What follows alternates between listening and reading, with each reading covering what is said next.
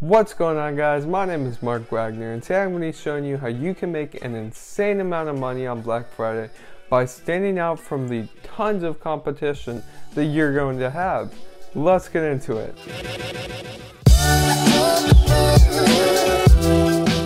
So the first thing that you're going to want to do is start running ads Monday or Tuesday, maybe even the weekend before Black Friday, because everyone and their mother is going to be running ads on Black Friday, and you really need those days before to solidify your presence since you're going to have a lower budget. The second thing that you need to do is utilize huge discounts.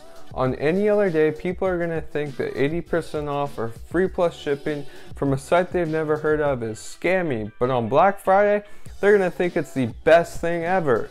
Even if your margins don't allow for those huge discounts, you can always mark up your compare at price so it seems like it's largely discounted. The third thing that you really need to do is have a solid email marketing strategy.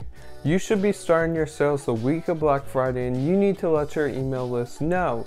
Email them before the sale starts, when the sale starts, when this new product is added to the sale, when the sale has this many hours left, when the sale is extended. You get it. Not only that, but I would email them at least 2 to 3 times on Black Friday and Cyber Monday saying that the sale has this many hours left until it ends forever. You really need to push scarcity in these emails. The fourth thing that you need to do is go hard on retargeting. I really recommend that you use Facebook to retarget people who have viewed the product but not ended up purchasing. You can even segment that to target people who have added the item to their cart but they haven't gone through with the purchase. For retargeting, you're going to want to use some sort of an additional discount, whether it's 10%, 15%, 20%, free shipping, whatever you're doing, you just need to convey a sense of urgency, which brings me to my next point. The next thing that you absolutely 100%, if you don't do anything else, do this. Implement scarcity and urgency. Think about it.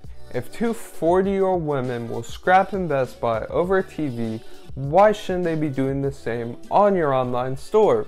The answer is scarcity. When people see your ad, they need to think, wow, if I don't get that right now, it's either going to go up in price or someone else is going to get it. And that feeling needs to be conveyed again when they get to your product page.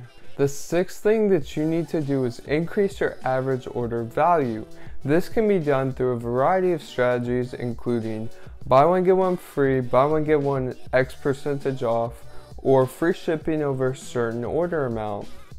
Quantity Breaks is a great app for increasing average order value because it rewards customers with a discount when they choose to order multiple of the same item.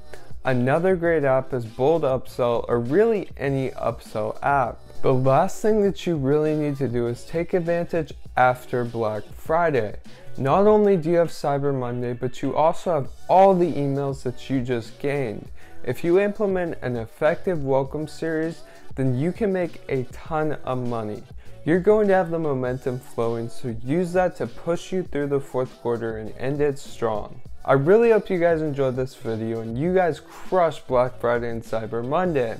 If you enjoyed this video, feel free to leave a like, comment, and subscribe, and I'll see you in the next one.